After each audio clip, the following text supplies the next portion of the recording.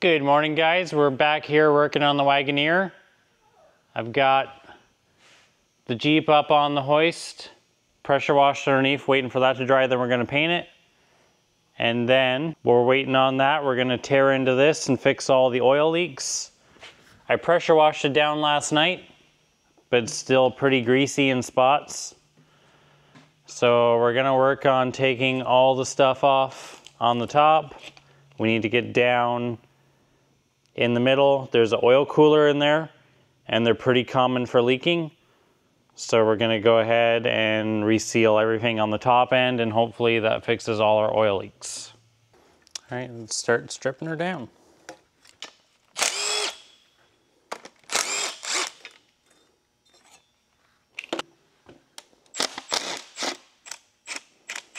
I love the mixture of Torx head and 10mm bolts.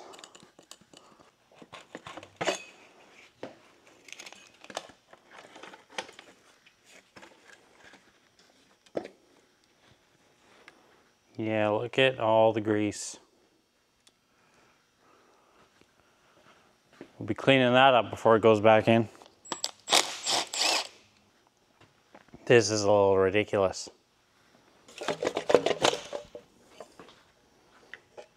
We're making some progress slowly. There is still a lot of oil on this, and I'm not kidding.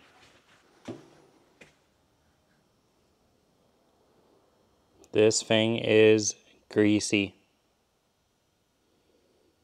It looks like it is all from the oil cooler, which is down in there. So we're gonna keep digging. Gotta pull the intake manifolds off from the turbo. And then while we have all that stuff out, we're gonna delete some things that are no longer needed. Fix some of the common problems with these engines and try and make something that's gonna be fairly reliable. Having the body off the frame definitely makes this part easier. There's a lot to take apart back here at the turbo. First of all, you have to take off the downpipe. Then you have to take off the feed for the EGR valve, which might not be going back on. Then you got 3 bolts here for the up pipe. Same on this side, 3 bolts for this up pipe. Then once you get all those out, there's 2 bolts down here for the bracket that holds the up pipe. And then if I'm looking correctly, it's 2 Torx bolts can you see, way down there. And then it looks like the turbo should lift off. So I'm gonna go ahead, get those Torx bolts out. Hopefully they come apart as good as the rest of the stuff. Mercedes does a really good job with quality fasteners that actually come apart. So far, everything's come apart without heat. I know, I said that too soon, but pretty crazy because I don't know the history of this motor, but the Jeep it came out of has 345,000 kilometers, and all the hardware looks amazing, like for exhaust hardware. So yeah, I'm gonna go ahead, pull those 2 bolts out of here, see if the turbo will lift off, and then we can pull the intake manifolds.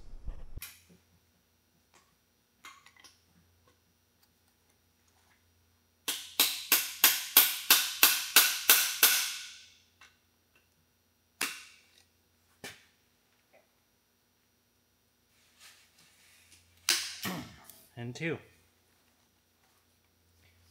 So far, they've all given a really nice snap to come loose, and then they just thread right out. Like, this is no effort once it's broken free.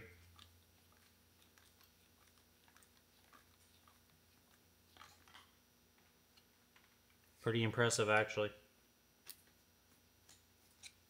I work on cars with 100,000 kilometers on them, and all the bolts are rusted off.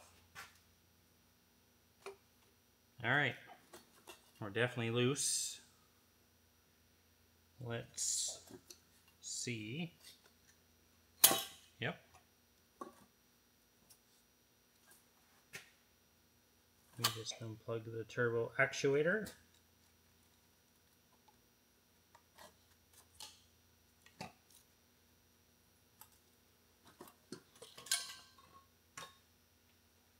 Just like that. Alright, now this whole wiring harness needs to come out of the way. Which way is going to be the easier way to disconnect it?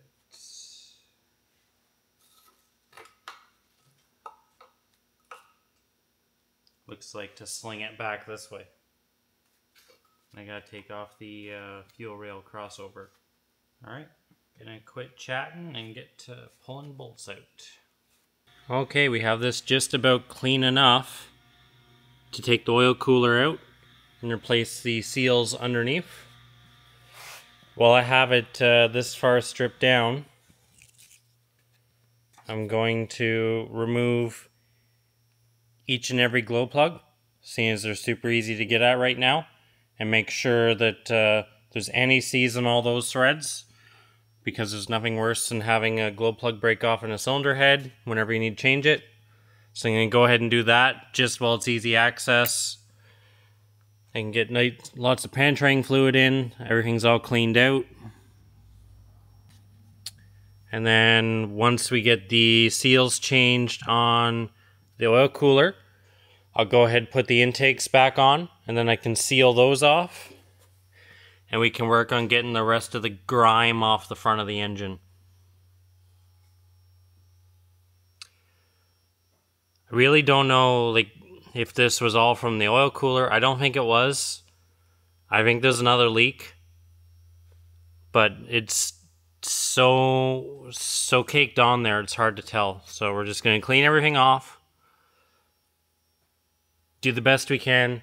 And if we find another leak later on, we'll have to come back and fix it. But this is most likely the cause. So fingers crossed, that's all we have for an oil leak. Alright, let's pull the oil cooler out. I already went and broke all these fasteners free by hand first. Now I'm just zipping them out with the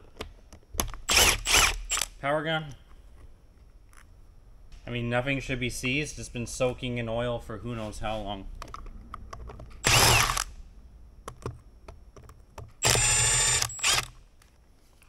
The amount of sludge that I scraped out of here, it's pretty wild. So I'm hoping to see some mushroomed or flattened gaskets once I pull this off. And that'll make me feel better about the oil leak. Alright. Well, we do have... that one is flattened. It's not the worst I've seen, but it's not good. And that one's flattened as well. And then for some reason, both the ones on this side look fine. I don't know if it was a torque issue. I'm hoping that this was it. But anyway, this is good preventative maintenance. I'm going to go ahead and get all this cleaned up now. I'll get those gaskets pulled out and get those cleaned up. I got new ones to put in.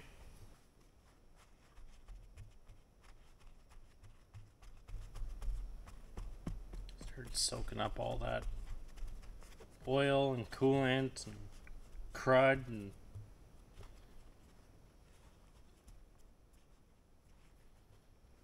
shove some rags in the holes, keep all the crud out.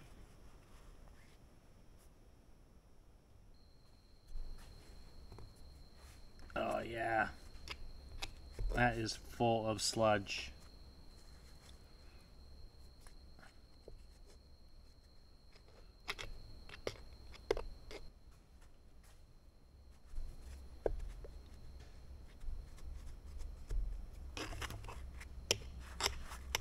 That's just wonderful.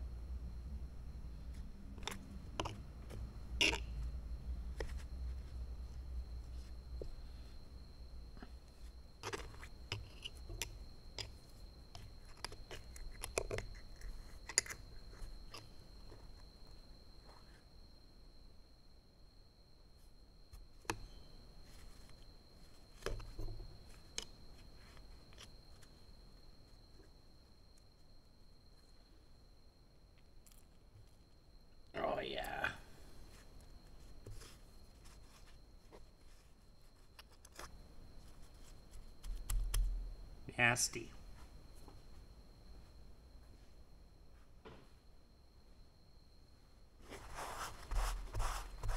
We're getting there though.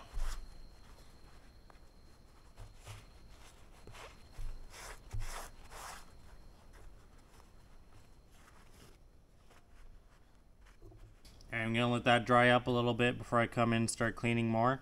I'm gonna try some of these glow plugs. I've been letting them soak for a little bit now. See if I can get them to wind all the way out.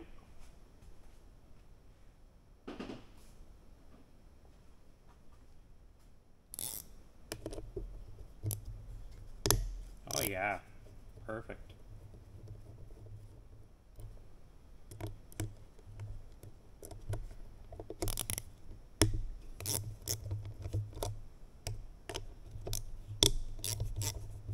Can't ask for anything better than that.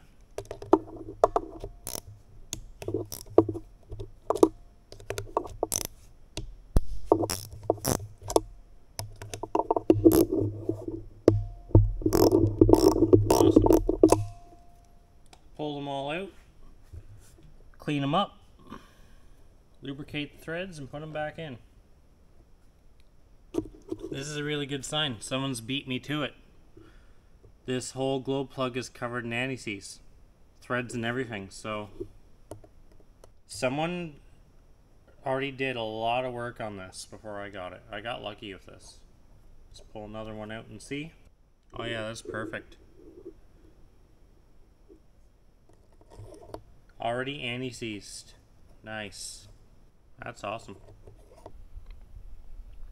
Alright, we have this all cleaned up. While I was in here, there's two drain holes. There's one right there. And there's one down in there that you can see. I went ahead and got those all unclogged. All I did was run this metal rod through them, and then I blew them out with compressed air. And now they both drain, so it should help from anything getting built up in here for a while again. Got the new gaskets installed on the oil cooler. Now I'm going to go ahead and pop this back in. Here's the old ones. They were a little cruddy.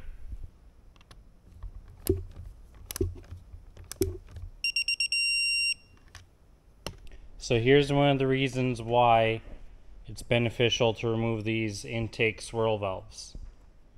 So if you look here, look at all that carbon buildup. And all that buildup comes from the GR system.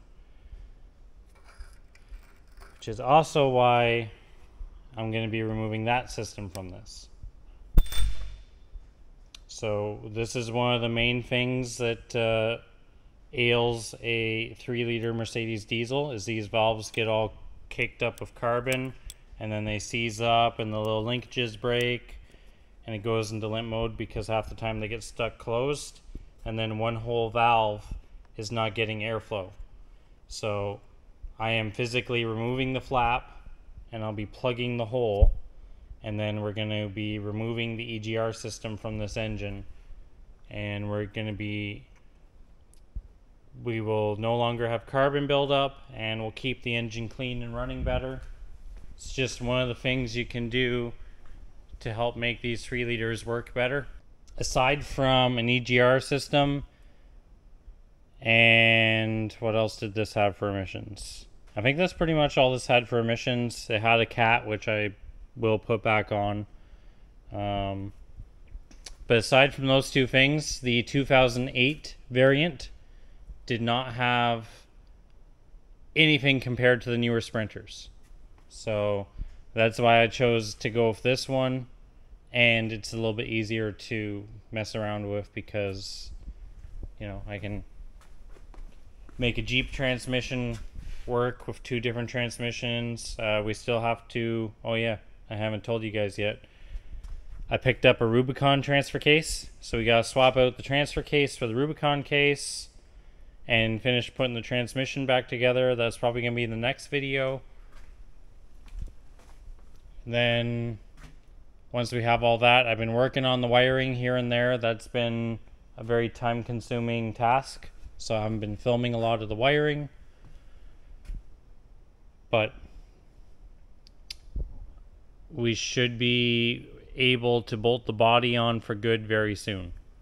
I just got to do some paint work on the bottom of that body, finish painting the chassis. All our modifications are done to make this engine and transmission fit.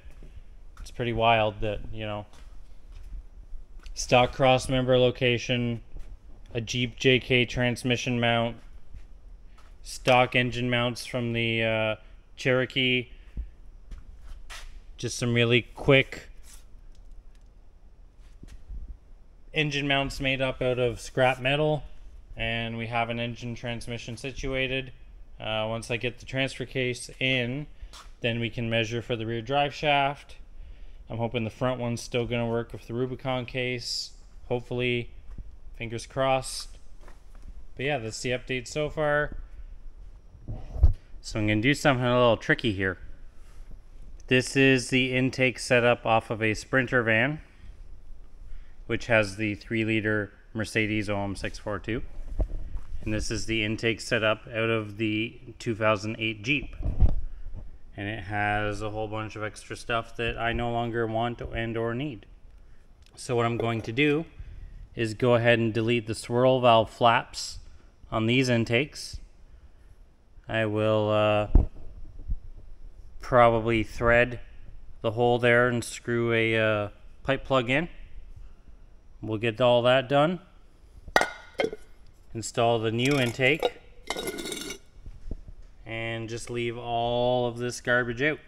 And then over here at the charge tube, all I have to do is remove this tube that goes through this plate. So just cut that off, get a piece welded in, and then bolt this plate back onto the bottom of this charge tube, and that'll be that. I'm going to keep going on removing these little swirl flaps. You literally just grab a hold of the flap like this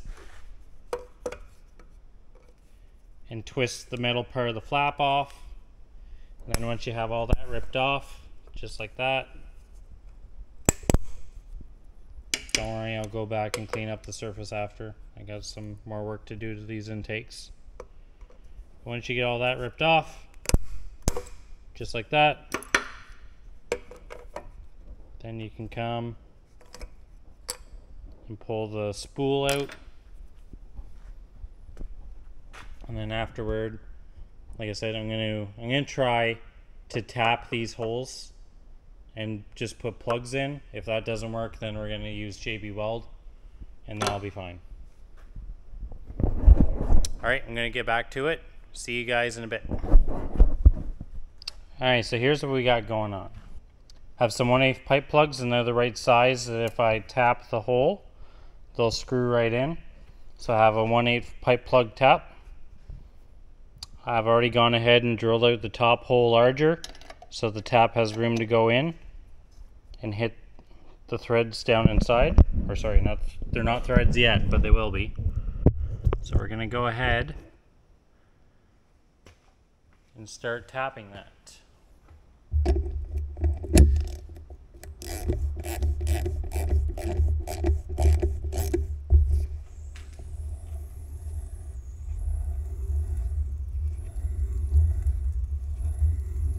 Oh, that's going perfectly. You can hear it cutting the threads.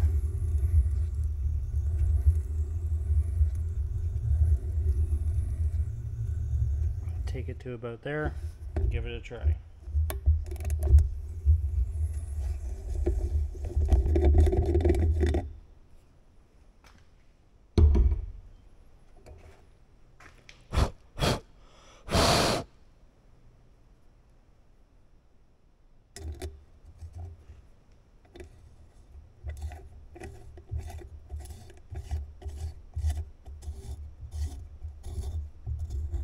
Oh, that's perfect. So what I'll do is I'll get all the holes tapped out, and then I'll mix up a little bit of JB Weld, just put some on the threads of each one of these as I thread it in, and then I'll never have to worry about a leak. Alright, we are ready to reassemble the intakes.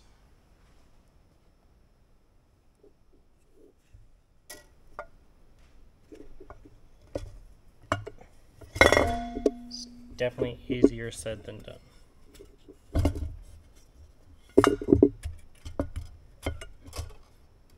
Alright, so I gotta modify this fuel line for the Sprinter intake. It's now in the way for the heater hose because that's all the way up at the front now. Maybe I can just give it a tweak. This will definitely be worth it though.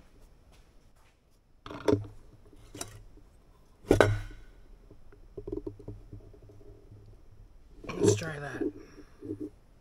Just a tweak. That's better. Alright, I'll go grab some bolts.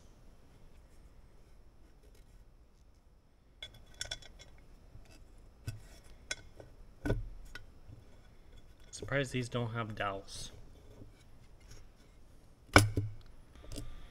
Alright, next I'm going to look up the torque spec and sequence for all the bolts for the intake.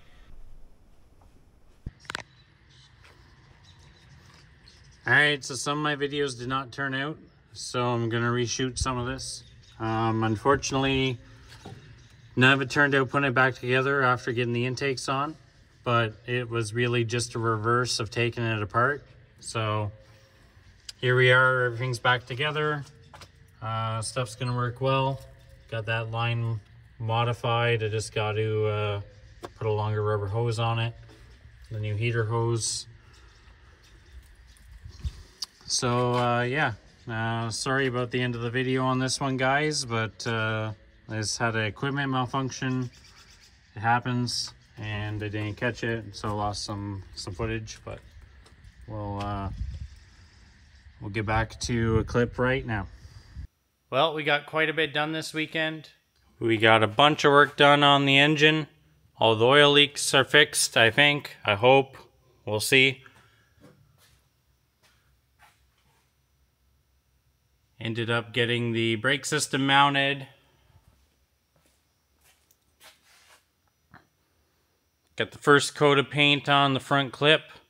Once that fully cures, I'm going to come back with some flat clear. Try and bring the gloss down.